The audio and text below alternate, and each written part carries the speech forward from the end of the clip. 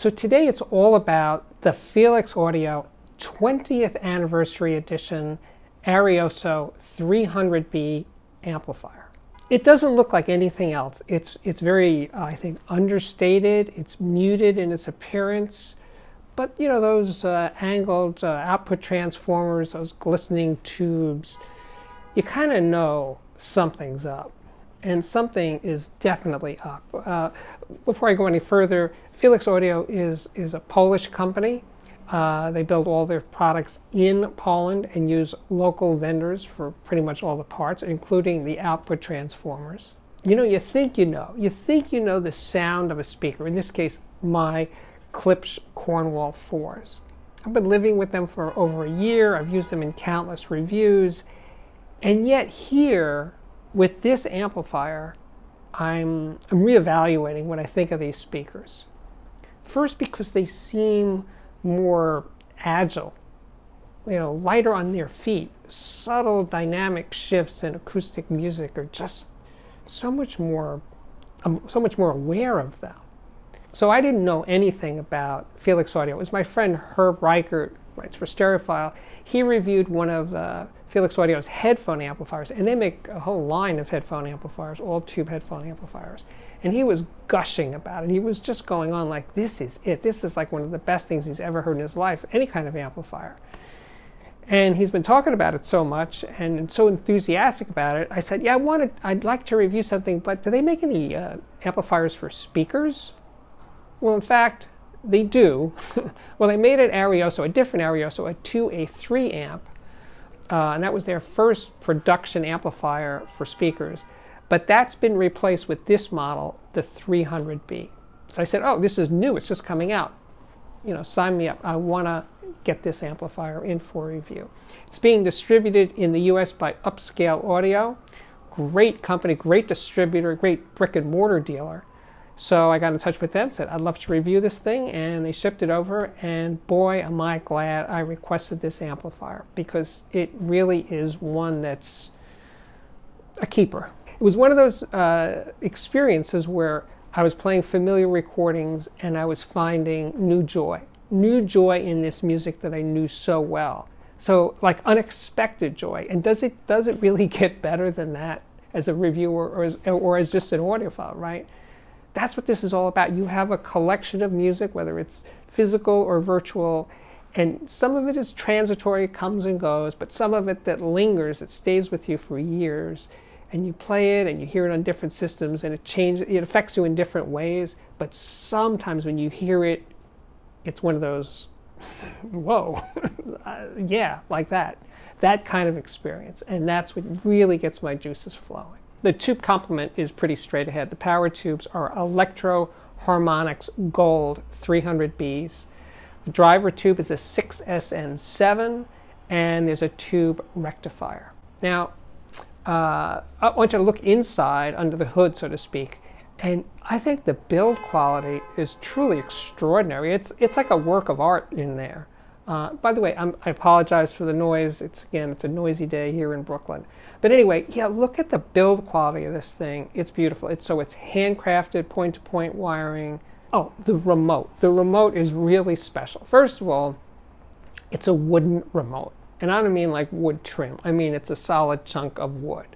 And the way it just fits in your hand, it feels comfortable. It's light. It has just the right amount of actual controls on it, volume up, volume down. There's 3 inputs, by the way, 3 RCA inputs, and a mute and a power on-off.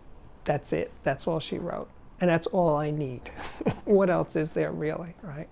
Tube life is estimated at 8,000 hours for those 300Bs. That's a good long run. Those are the expensive tubes. The 6SN7s are much less costly, and actually they can also impact the sound of the amplifier. So if you're into tube rolling, you don't need to roll the 300Bs so quick. You could do it with the rectifier and also with those 6SN7s and get a different flavor.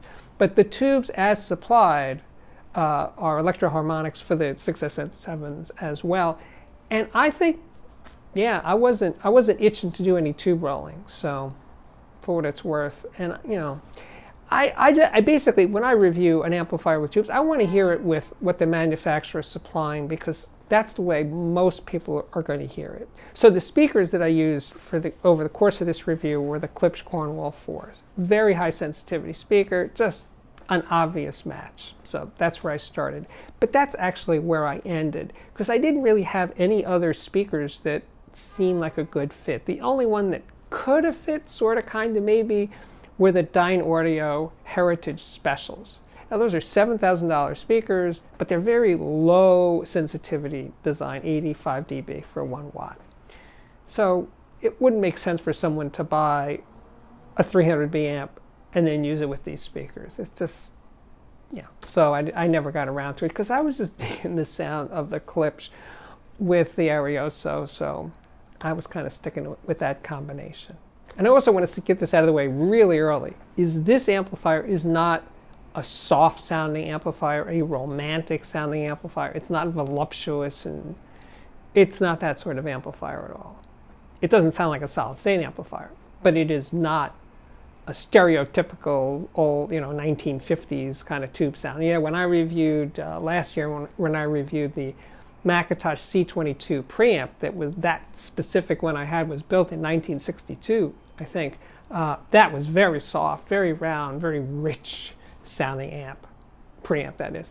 No, that's not what's going on here. This sound is all about, well, speed, articulation, but beautiful tone, but nothing exaggerated about it. Just a very pure, see-through quality that was highly, highly addicting. It was one of those amps I kept saying, I got to stop listening and go to sleep, because I'm listening way into the night, and yet I kept listening because I was just enjoying it so much.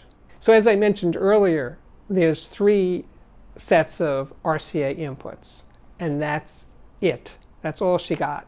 So it's analog in and analog out. There's no digital stuff going on in there, no digital inputs, no Bluetooth, no room correction, no DSP. It's just an amplifier. The output, by the way, is for the speaker connectors, is you have 2 taps. There's a 4 ohm tap and an 8 ohm tap. They do sound different. I went back and forth many times, because I kept thinking, I'm trying to nail this, but basically I preferred the 4 ohm tap just because it was more, had more spring in its step than the 8 ohm tap. Now that's going to vary from speaker to speaker, so there's no right or wrong. When you buy an amp like this, you just have to experiment and see which one you would settle on, because they both sounded good. They just sounded different. The 8 ohm tap was just a little more laid back, and yeah, I said, yeah, maybe I like this because it is more laid back. But then I go back to the 4 ohm. I'd say, no, I like this because it's just more. It's more like live music in its shading and dynamics and life. So 4 ohms is where it was for me. For the Cornwalls, which, by the way, are rated at 8 ohms. So there you go. So you can't use the impedance rating of the speaker to say, okay, this is an 8 ohm. You gotta listen. You gotta listen for yourself and decide which works for you. People ask all the time, so Steve, do you have like certain albums that you use with all of your reviews, and so you know where you stand? Yeah, of course there is. But I don't want to refer to it every time, because it would be kind of boring for you guys. But this one record, and I've referred to it before, Holly Cole's Temptation album, which is all Tom Waits material, and it's so great. And I've played this album hundreds and hundreds and hundreds of times, well, songs from it at least, and I never tire of it. I mean, that's incredible right there. And I'm not saying it's the best recording ever. It's not like a reference quality recording. It's the music in it and the way it moves and the arrangement's just so great. But anyway, I'm playing it over the Arioso, and it was as if she was singing into a better microphone, or she was just more expressive than I usually hear her. And she's pretty darn expressive. But anyway, her mic, her tonality, her voice were just up a few notches from what I usually expect, even with really good systems. But at this point, I decided to compare the Arioso to my past Labs XA100.5. So I switched the system around to do that. And the first thing I noticed was that the sound of the solid state combination, the past electronics, was warmer, just tonally warmer overall, less alive is another way of saying it. And the low end, the bass on this recording, had more low end drive to it, more punch, just kicked harder through those 15-inch woofers on the Cornwall 4s. So yeah, when you're comparing 25 watts, solid state watts, which go down to 50 watts for 4 ohms, it definitely feels more potent, more powerful than 8 watts. And when I played all sorts of music fairly loud, the power advantage of the XA25 was obvious, right? As I pushed those 8 watts through these very sensitive speakers, yeah, I didn't want to like party with this amp and these speakers. I didn't want to play it loud. And I could more comfortably play the XA25 louder, put it that way. So yes, there's a reason. But in terms of purity, being there, feeling the music, I would say the Arioso was a notch or two ahead of the XA25. Moving along, I played this. This is the Rolling Stones' Still Life. This is a live recording from 1981. And one of the things that's great about this recording is, well, first of all, if you think about it, it's 40 years ago. And this is, you know, well into their career. So they were already old 40 years ago. But anyway, but what's amazing about this recording is that Bill Wyman, the original bass player, is still in the band. And when you compare the Bill Wyman Rolling Stones to the post-Bill Wyman Rolling Stones, there is definitely a lack. There's something lost without Bill Wyman, because his bass playing was just so perfect. I mean, Charlie Watts is an amazing drummer, the perfect Rolling Stones drummer, and thank God there's only been that one drummer, Charlie Watts. But Bill Wyman just set these grooves, you know. Keith Richards could dance on top of those grooves, but Bill Wyman was like setting them down. Anyway, so getting in touch with this record, I was thinking, you know what, this actually sounds way better than I thought. It just has that thing because Bill Wyman's there, but also the sound quality is better than I thought. And it's got that Jagger swagger to the performances that are just so good. And again, somehow the Arioso was just putting all of this in exactly the right perspective. And yeah, this is actually a pretty good, pardon the way of putting it, but this is actually a pretty good late period Rolling Stones live album. Late from 40 years ago, but a late period Rolling Stones live record. Have they ever topped this as a performance? Not to me. Not to me. I mean, I think their best days are in the 60s, obviously, and early 70s. But this is a special record. Speaking of forgotten gems, then there's this one, Paul McCartney's Back in the USSR. That's what it says in Russian there.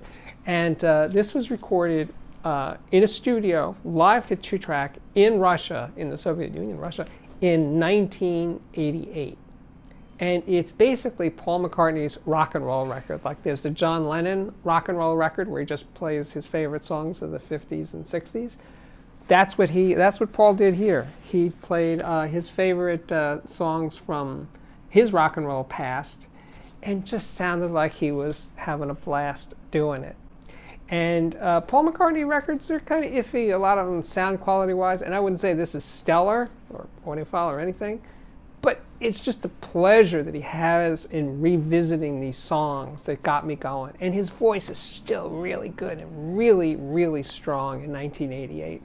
Yeah, no, he knocked out 20, he recorded, I don't think they didn't all come out on this record, but he recorded 20 songs in 2 days, and that freshness of just going into a studio and nailing it, putting it out, you can sense that in his performance. I mean, if he never wrote a note, if he was just a great rock and roll singer, he probably would have had a hell of a career. So I had fun, you know? It's one of those, yes, I love my job. I had fun doing this review because every record I played, the familiar ones and the unfamiliar ones, and the stuff I was just streaming over my favorite radio station, FIP, French Public Radio, it was a delight to listen to. I smiled a lot. My name is Steve Guttenberg. This is the Audiophiliac Daily Show. If you like what I do, if you get some kind of vicarious kicks from watching me get all excited about audio, please consider subscribing to this YouTube channel. You could also check out my Patreon at patreon.com/audiophiliac. You could also follow me on Instagram. I'm doing like quick little videos, more like rants for Instagram, for IGTV. You can follow me on Instagram at steve.guttenberg and also Twitter at audiophiliacman. But, you know, while you're here, please check out the playlist. There's playlists for speaker reviews and headphone reviews and many, many more electronics reviews, plus interviews with so many incredible people. So many incredible people that have passed through this. And now I am about to get my second vaccination, and I will be able to get out into the world more and do interviews with real people, face to face. It's going to be incredible, and that should be showing up hopefully maybe later this month. No, probably in early April. I will be starting to do real interviews. And now I can say my work here is at last complete. Thank you again for watching, and I really do hope to see you back here again very, very soon. Bye-bye.